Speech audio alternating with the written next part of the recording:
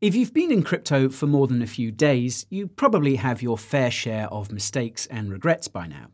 I must admit that I often find myself wondering where I'd be today if I'd bought that dip, sold that peak, or continued to hodl on against all odds.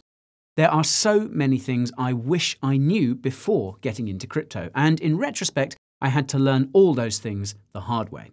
The good news is that you don't have to, because today I'm going to tell you everything I wish I knew before I got into crypto and how you can use this knowledge to conquer the crypto market.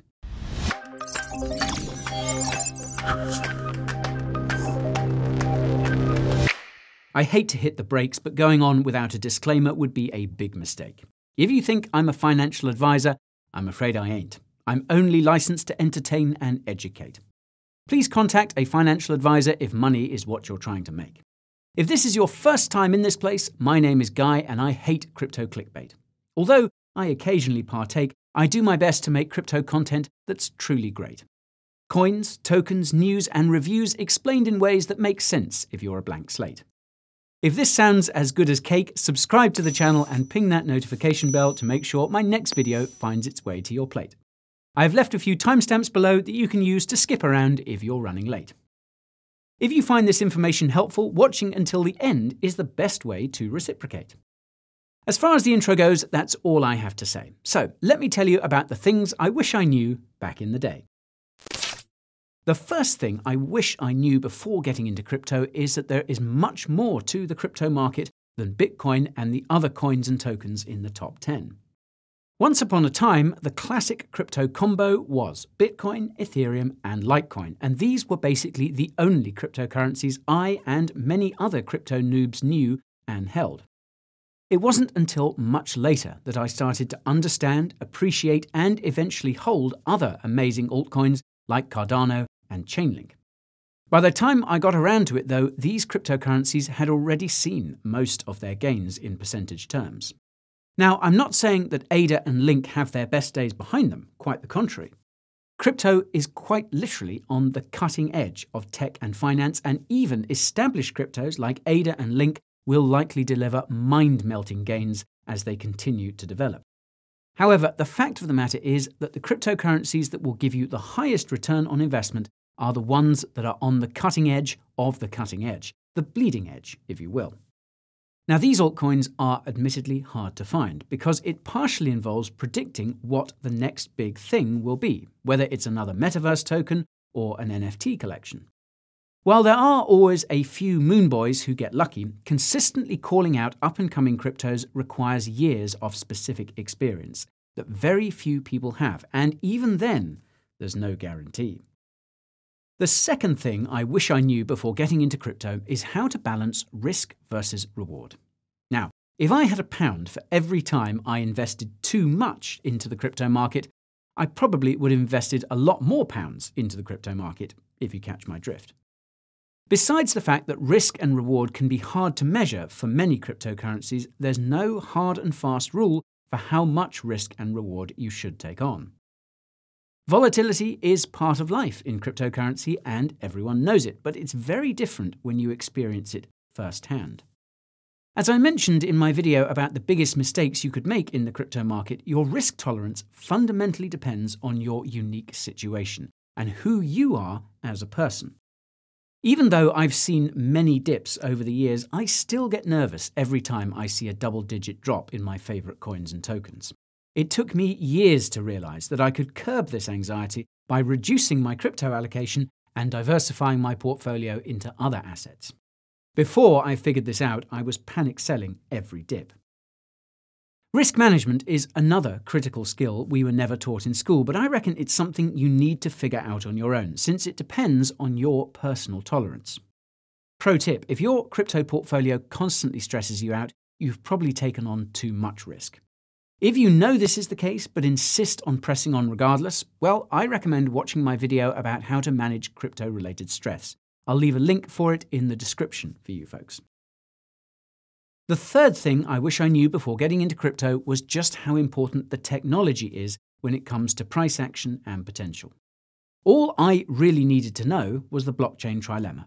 Now, the blockchain trilemma basically states that a cryptocurrency can be either scalable, i.e. fast, and decentralized but not secure, decentralized and secure but not fast, or fast and secure but not decentralized. The blockchain trilemma was famously defined by Ethereum founder Vitalik Buterin a few years back, and I remember hearing about it shortly after Vitalik defined it. The thing is that I never applied it to my crypto analysis, and even now I have to remind myself to check and see which corner of the triangle a crypto project is cutting when I'm doing research. Take Solana, for example. It's fast and decentralized, and that means it's necessarily less secure. Lo and behold, Solana's blockchain has gone down twice since it launched last year. Now, I say this as someone who holds Sol, and that's because I know that no crypto project is perfect, and I've yet to come across any cryptocurrency that has convincingly solved the blockchain trilemma. When I pop open the hood on every smart contract cryptocurrency that claims to have solved the blockchain trilemma, I always find centralization, security flaws, or fake transaction speeds. This brings me to the fourth thing I wish I knew before I got into crypto, and that's being aware of just how convincing crypto scams can be and how big they can get. Crypto scams are everywhere these days. YouTube, Facebook, Twitter, Instagram, email, and even some airports. The most convincing scams I've seen are on Telegram, though, where fake profiles will create fake channels or reach out to you whenever you ask for help in a crypto group. My Telegram channel was finally verified a few months back, but just in case, I'll remind everyone that I do not tell you which altcoins to buy, I do not ask for money, and I don't give any kinds of trading signals. If you're part of a Coin Bureau Telegram that offers any of the above, know that they are not affiliated with the Coin Bureau, regardless of how convincing they might look. Now, I know it sounds crazy, but to say that these scams are the tip of the iceberg is an insult to icebergs. There are a few extremely popular crypto projects that are extremely shady, and I'm not going to name names for obvious reasons. It's always scary to see how many people have drunk the Kool-Aid of these crypto projects, and even scarier to think how many of these Kool-Aid drinkers are being paid to get more drinkers on board. Now, make no mistake, quality crypto projects don't need any marketing, and they certainly don't need an angry mob which attacks anyone who asks a critical question or points out an inconsistency. There's a very special word for these kinds of cryptocurrency, and if you take a look at that link in the top right, you'll know which word that is. The fifth thing I wish I knew before I got into crypto relates to the fourth, and that's how to do research, or more specifically, which information to trust. When I first started researching cryptocurrencies, I used to rely on 3 third parties: CoinMarketCap, Binance Research, Messari, and occasionally a few news articles from Decrypt or CoinDesk. Now, generally speaking, these guys get it right, and though they definitely have their biases, when they really don't like a crypto project, they tend to just not cover it at all, and I suppose we have that in common. The bigger problem with using third-party sources is that it's kind of like a game of telephone. Even if the information was correct at the outset, it gets distorted at every step of the process. There have been many cases where what was said in a crypto project's documentation was completely different from what an authoritative source said, and sometimes it's hard to know which version of the story is the right one. Now, a great example here is Grayscale's Decentraland report from March, which notes that small amounts of mana are burned when buying items on the Decentraland marketplace, even though this mana marketplace burn was removed in January as per Decentraland's blog post. Note that Grayscale has a Decentraland trust with more than $90 million worth of mana in it. Now, inconsistencies like these are why I always drill down to the source, and I'll leave a video about how I do my research now in the description if you're interested. The sixth thing I wish I knew before I got into crypto is where the best place is to go to buy and sell crypto. Similarly to going all in on a single cryptocurrency, people have a tendency to just stick with whatever crypto exchange or app they first started using, and usually it was suggested to them by a friend, family member, or worse, a YouTuber. Now, this was the case for me, and I've lost count of how much money I've lost in fees. Luckily, I always kept my crypto in my own personal wallet and never on any exchanges, so I didn't lose all my crypto like one of the Coin Bureau team members did when they first started investing in it. To be fair, there are quite a few shady exchanges in the crypto space, and giving sensitive information such as your passport to a centralized entity is already risky enough as it is. To my mind, the ideal cryptocurrency exchange is secure, transparent, offers lots of trading pairs, and works within the bounds of the law. There are actually a few cryptocurrency exchanges that meet these criteria, and you guys can find out which ones by hitting that link in the top right. I'll just quickly add that the perfect cryptocurrency exchange varies from person to person. It could be the UI, the breadth of token support, or the availability of effective on- and off-ramps. I personally prefer to have an account at multiple exchanges in case something happens to one of them. You know, like those outages that are always happening when prices are pumping or dumping. Anyways, moving on. The seventh thing I wish I knew before I got into crypto is basic economics.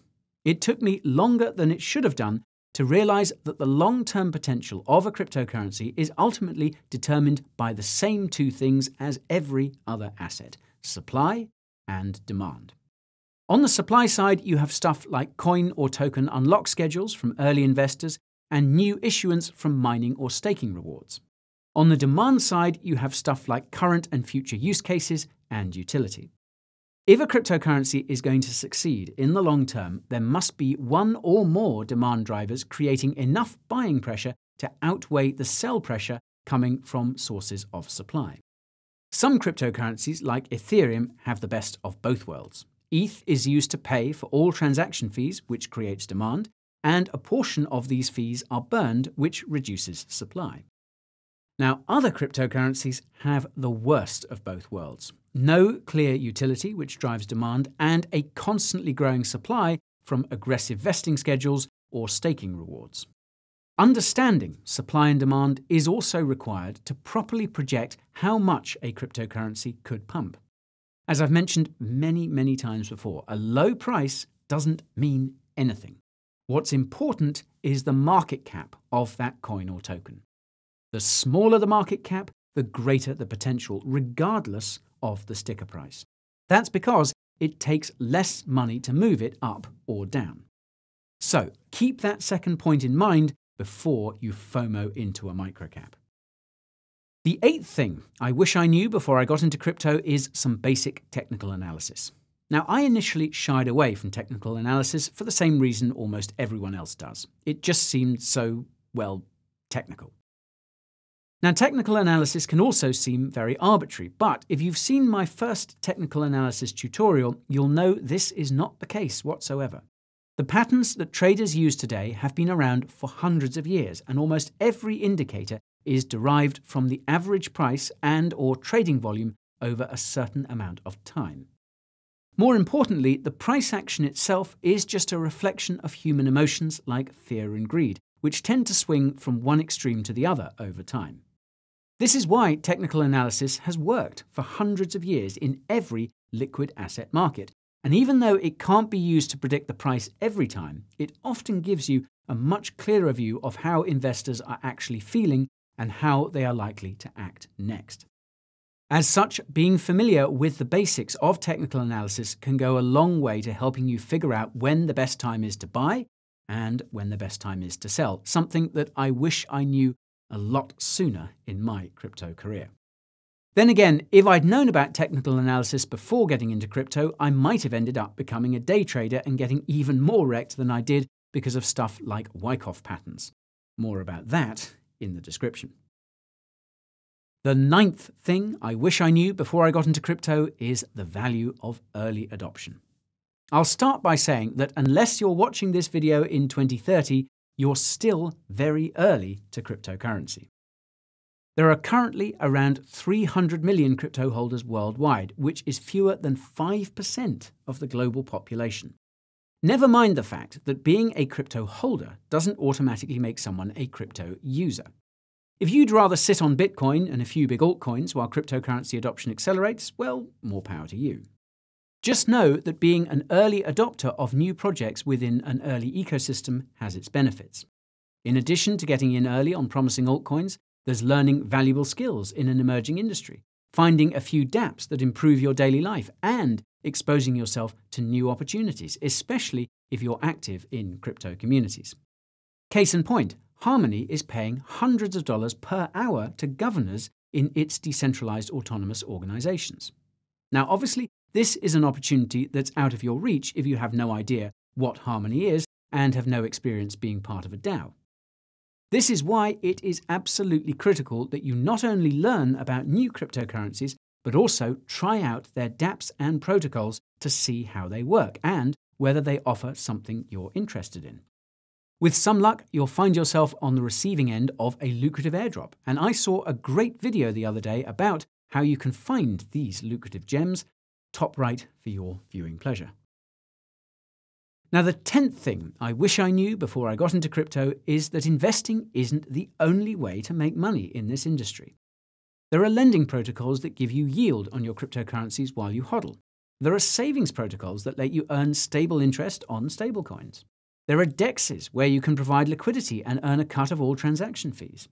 There are smart contract cryptocurrencies that let you delegate your coins to earn staking rewards. There are crypto projects like Axie Infinity where you can play to earn. And last but not least, there's no shortage of business opportunities. When I first started investing in crypto, I was a wage slave. Were it not for my friend who asked me to join the Coin Bureau as a writer way back when it was just a website, I might well still be a wage slave. But I have many friends who quit their jobs to go full-time into crypto, and none of them have regretted it, at least as far as I know. This might have something to do with the fact that crypto jobs can pay up to twice as much as their no-coiner equivalents. The crypto industry is also very small, and that means there is a lot of upward mobility once you get your foot in the door, especially if you manage to make a name for yourself. That said, don't expect to become a millionaire overnight if you join a crypto company. It takes a lot of work and there is a lot of competition. And working in cryptocurrency is certainly not for everyone. But if you think you have what it takes, be sure to check out my video about how to get a crypto job. It's in the usual spot. And there you have it, folks. The 10 things I wish I knew before I got into crypto. But now I'm keen to hear from you. So, what do you wish you knew before you got into this crazy world? Drop me a comment down below. And if you liked what you saw today, hit that like button, subscribe to the channel, and ping that notification bell before you go. If you're looking for more from the Bureau, you can find it on Coin Bureau Clips, which features bloopers and behind the scenes. You can follow me on Twitter, TikTok, and Instagram for hot takes and memes, and join my free Telegram channel for daily crypto updates that will keep you up to speed. If your portfolio needs a new coat of paint, my weekly newsletter is what you need. It's where you can see the coins and tokens I hold and how my holdings change from week to week. If you're looking to pick up a crypto-themed Christmas gift for your man or miss, the Coin Bureau merch store is stocked with hoodies, shirts, and tees that are as comfortable as bliss. While supplies last, so get them fast. Now, you can find my second channel, socials, Telegram, merch store, and more using the links in the description down below. Thank you so much for sticking around. Take care, stay warm, and remember to call your mum. This is Guy saying goodbye.